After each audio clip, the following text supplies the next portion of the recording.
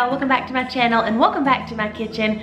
So in today's video, I'm gonna be sharing 3 recipes all using a rotisserie chicken. I actually did one of these videos probably about a year ago and I'm still getting views on that video. So that told me it was time to show you 3 more recipes using this handy little guy, the rotisserie chicken. Makes dinners that much easier, that much quicker, and honestly, I think it even adds to the flavor of a lot of things. So I hope you guys enjoy this video. Let's get on into these recipes.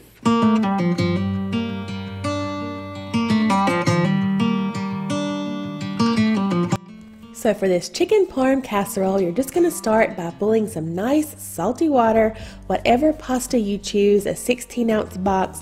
Just gonna dump that in and let that cook until al dente. And then to a baking dish, I've already shredded up a rotisserie chicken.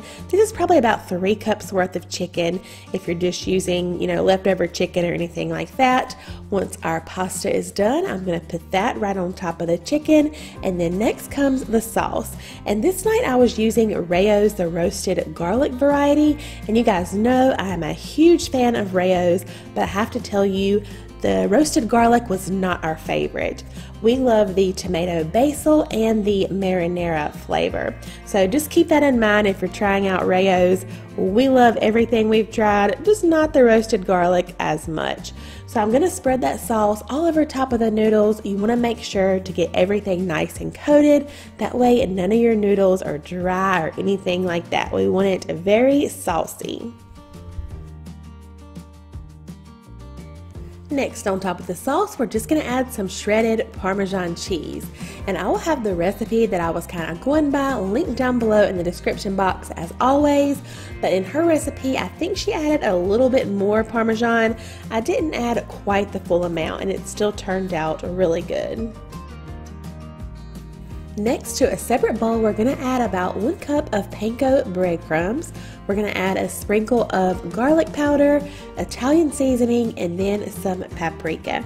And just mix that to combine.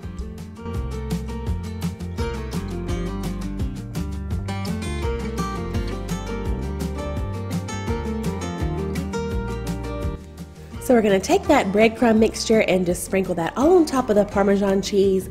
And then next we're going to add a layer of shredded mozzarella cheese. And this is going to bake at 375 for about 20 or 30 minutes until nice and bubbly.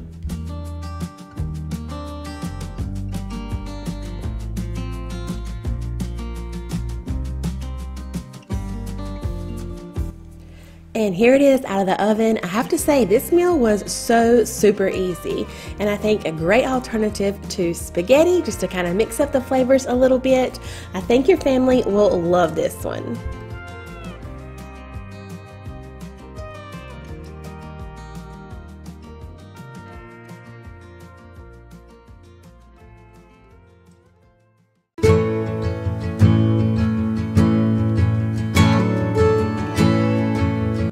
Alright y'all, if you like fried chicken, crab cakes, or 7 patties, you gotta try this next recipe. Just trust me on this. So to a mixing bowl, I'm adding an egg, some mayonnaise, a little bit of flour. Also gonna add some chopped parsley, salt, pepper, a little bit of fresh lemon zest, and I'm gonna mix this all together.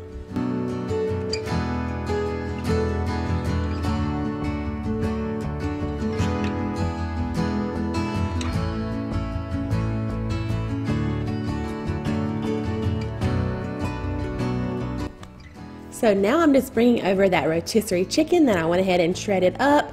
Also, we're gonna add a little bit of shredded mozzarella cheese, and then we're just gonna stir everything to combine. And you will see it kind of all sticks together, but that's what we want. Actually pop mine into the freezer just for about 10 minutes to kind of let it harden up a little bit even more, because we're going to roll these into balls and then into patties. We're going to dip them into some panko breadcrumbs, and then we're going to fry those up in a skillet. Here I am just adding a little bit of avocado oil. You could also use even olive oil or canola oil, just whatever you have. But I'm putting those into the panko breadcrumbs, getting those nice and coated on both sides. And then these are going to fry up in the pan for about 3 to 5 minutes on each side until they're nice and golden brown.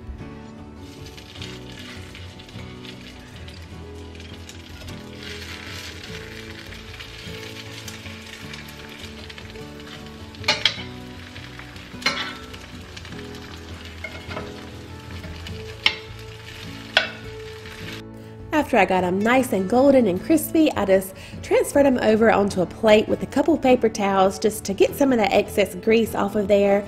And I actually served these for Darren and I for lunch one day, and they made the most perfect lunch. I just made us a little salad and then put these on the side. I squirt some fresh lemon juice on top of the chicken patties, and then we had some homemade ranch, and I'm telling you, it was the most perfect lunch. Also, when my kids got home from school, I fried them up one, and both of them loved them. So this will definitely be going into our lunch or dinner rotation.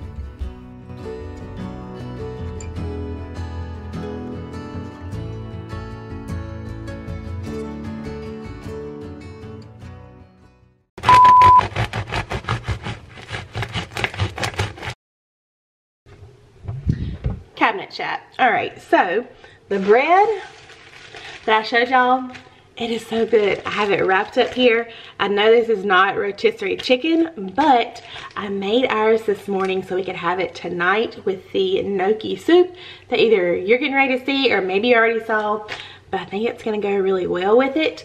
So I wanted to just share it with y'all, and if you want to see this in an upcoming video, I can make some more and include it. So just let me know. Like I said, super easy to make.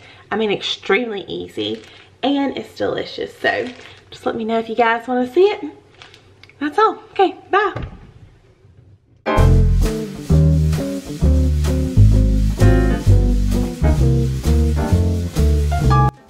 Alright, so to a large pot, I'm just going to melt some butter and olive oil, get that heating up, and then we're going to add some onion, some shredded carrots, thinly sliced or small diced celery, and we're going to let that continue to saute and soften up.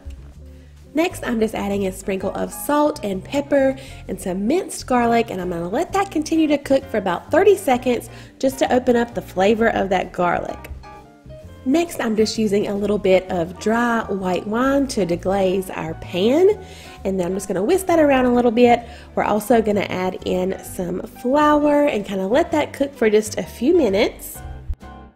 Next, we're going to add in some chicken stock, some half and half, and then we're going to add some freshly chopped thyme.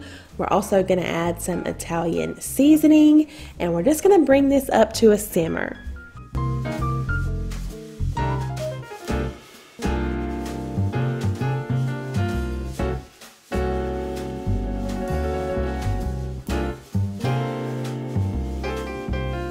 Next, we're going to go ahead and add in our gnocchi. I'm just using this brand that I found from Walmart, and these are going to cook just for about 5 to 7 minutes until they are nice and tender and soft. And then I'm adding again our beloved rotisserie chicken into the pot with all of this deliciousness. We're also going to add some grated Parmesan cheese and a little sprinkle of nutmeg. Also, I'm adding in a couple handfuls of spinach. This will, of course, wilt down. You can't even hardly taste it. Perfect for kids, and I love a good meal like this. I think it has the veggies in there, the chicken, serve it with a good side of homemade bread, and you have the most perfect wintertime weeknight meal.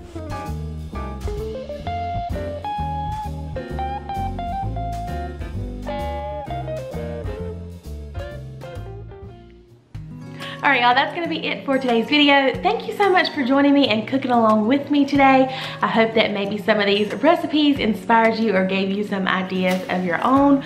Also, let me know down in the comments, what do you want to cook next? What should we cook next week or in the upcoming videos? I hope you guys are all doing amazing out there, and I'll see you real soon in my next one. Bye y'all.